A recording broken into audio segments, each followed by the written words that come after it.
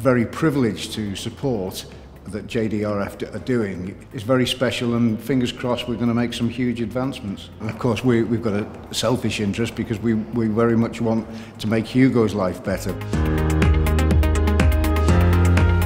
We were on holiday last year, 2017, in Antigua, and Hugo became very ill very quickly. We were advised to go to the doctors, where we were informed he had type 1 diabetes. I'd lost a lot of weight and I didn't really want to go outside and play like I would normally. I was scared and worried. They told me I had to go straight to the hospital. Type 1 diabetes is an autoimmune condition, and the cells that produce insulin in the pancreas are destroyed, meaning that somebody diagnosed with type 1 diabetes then has to take regular injections of insulin every day. When Hugo was first diagnosed, he was presented with Rufus. These patches are for children to be able to practice giving themselves injections. That was our first introduction to JDRF.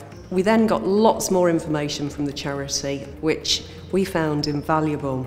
We then learned about the absolutely incredible work they do with research. This donation is an incredible boost to our research programme. The fact that it's a multi-year donation is really helpful because it enables us to plan the research going forward. Our vision is a world without type 1 diabetes, and ultimately we will find the cure.